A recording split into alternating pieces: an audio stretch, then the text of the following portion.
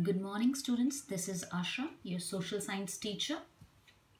We have started chapter 1 in Civics, the Indian Constitution. So, in previous lecture or yesterday's lecture, we discussed what exactly Constitution is. What Constitution does, it is a set of rules and regulation by which a country is governed. It defines the type of government, powers of it. Then we discuss why do a country need a constitution? What are the main purpose or the reason for which a country requires a constitution?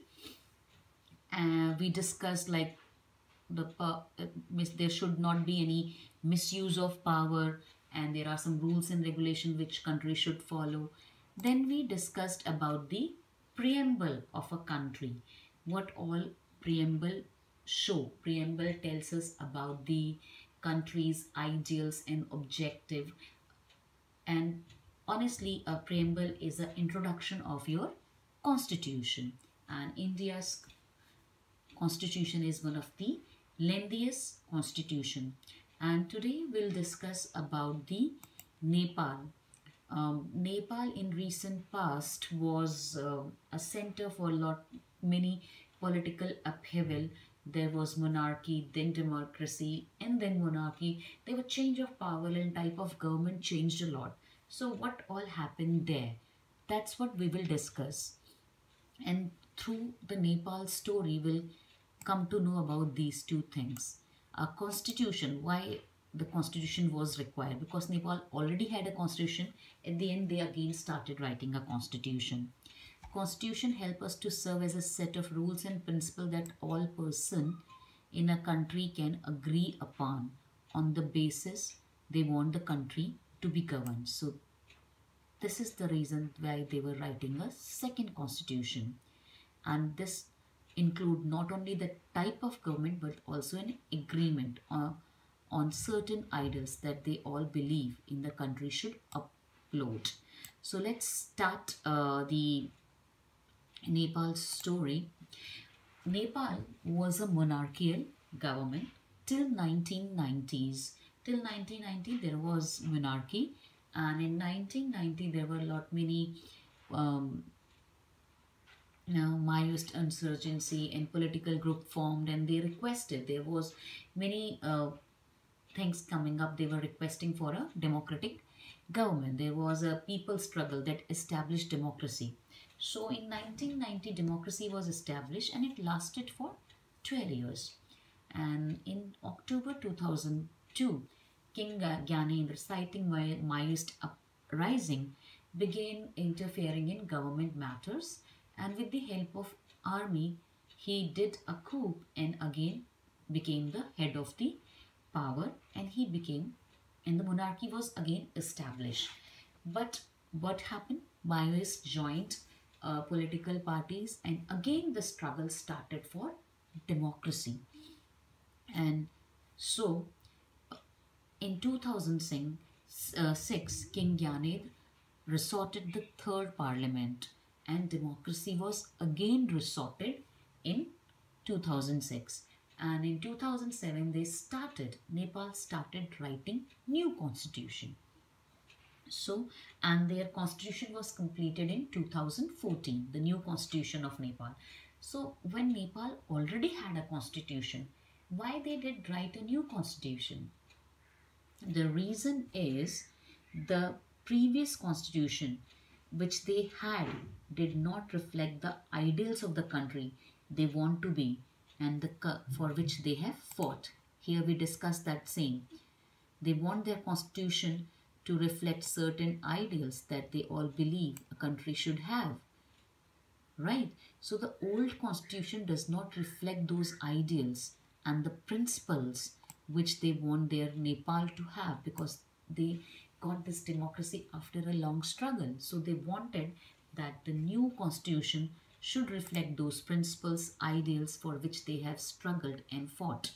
So that's the reason why they started writing a new constitution. So yesterday we discussed one of that most nature of political system is clearly mentioned in constitution. So constitution is the nature of political system of that particular country, is written in that. Constitution plays a crucial role in laying out certain important guidelines that govern decision making with all societies. So constitution plays important role in these three. What are these? Choosing a leader, save us from misuse of authority by political leaders, and save us from ourselves. So we'll discuss these three things of constitution one by one. First, choosing a leader. So in a democratic country, choosing a leader is very important. We choose our leader so that they can exercise their power responsibly on our behalf, right? We directly do not vote for prime minister. We choose a representative and they choose their leader, right? The winning party, which party has maximum who has won maximum number of seats, they choose the prime minister. So India is an indirect democracy. I vote for a person representing my area and that has the power. So there might be a case when our chosen leaders misuse power, and if they misuse their power there would be a cross injustice. So we'll try to understand this situation by a story of a class monitor. It is given in your book. Mrs. Rao, she is a class teacher and she is teaching children, and suddenly she gets a call from a principal that she needs to go and meet him. While she is going out of the class, she entrusts that monitor takes care of the class. So who is monitor? Monitor is elected. He has been elected in a class and she trusts him and she gives him the authority and goes for her work.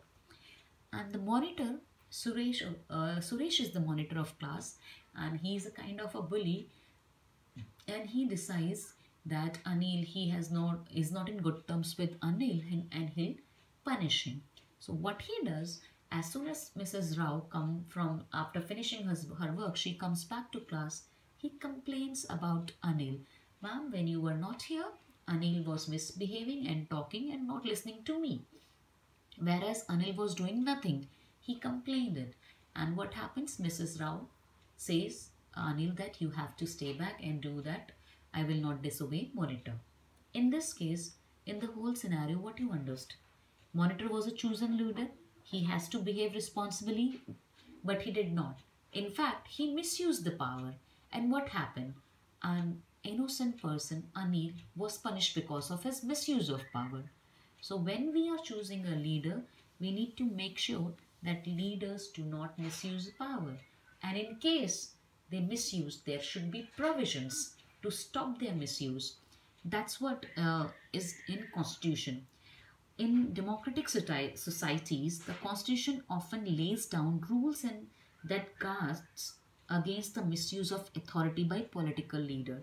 So constitutions generally mention, or there are guards provided that these leaders cannot misuse their power.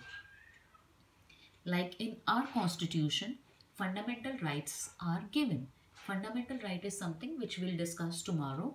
So it equips every individual and it gives every individual some rights, so which cannot be broken or taken away by anybody. You must have studied in grade 7 about chapter equality, right? In where you have studied the story of Om Prakash Valmiki, how he was ill-treated or how he was discriminated for being from a Dalit class. And in our constitution, in fundamental right, the first right is right to equality. So anybody who is in power or position cannot discriminate of an individual, because we have right to equality, and that's the fundamental right. So there are many provisions like this which safeguard an individual from the power or the use more power of the powerful people, like misuse of power from the political leader or anybody. So let's recap what we did today. Children, we did the case study of Nepal, how Nepal had change in government continuously in last few 20 years first monarchy, then democracy, then monarchy, and then democracy, and how they have to rewrite their constitution as the earlier constitution does not reflect upon their ideals, principles, and objectives which they want their country to be. Then we discussed about choosing leader, which is a very important aspect of democratic society. And in our constitution, we give the process how the leaders will be chosen. At the same time, we put limits. We put limits to his power, and we make sure that guards are available, that he do not misuse his power and authority. Tomorrow's lecture will discuss about different other aspects like majority and minority, and how we can we safeguard ourselves. Okay, thank you. That's all for today.